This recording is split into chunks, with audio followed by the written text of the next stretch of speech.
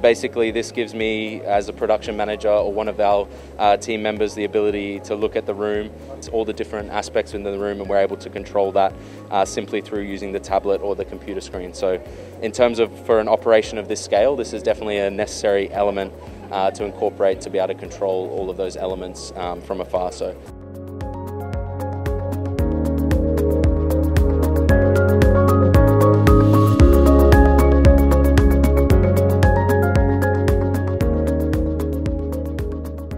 Within these rooms we have a 3-harvest process for lettuce. So it's around between 35 and 45 days for the first harvest, depending on which leaf we're growing. Post that, it's around 14 days for the subsequent second and third harvests.